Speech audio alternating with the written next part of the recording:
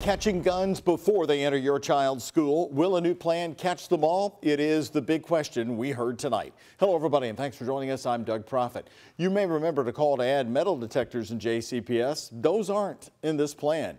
WHS 11 team's Taylor Woods is here right now to show us the details. So what'd you see tonight, Taylor?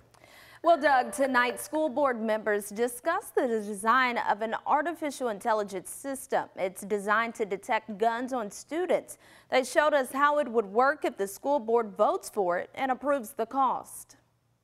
Finding guns before they enter your child's school. JCPS looking over a plan for a weapon detection system.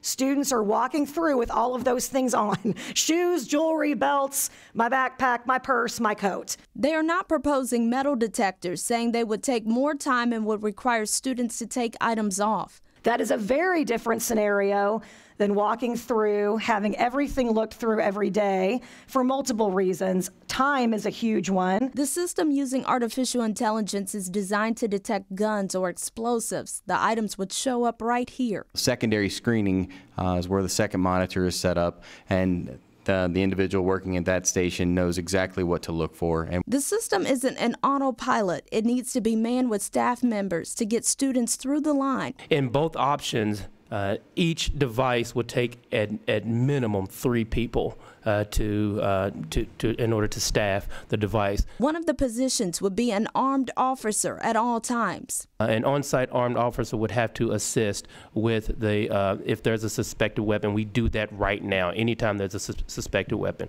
Board members like Dr. Corey Shull want the community to listen. Begging this community and this state to do something about the proliferation of guns on our streets. It is unacceptable. Some board members even asking the community to help reduce students from having access to guns. We as a school district are not going to be able to address the issue of weapons in our schools until the community decides that they want to help support us by keeping weapons away from children in the first place.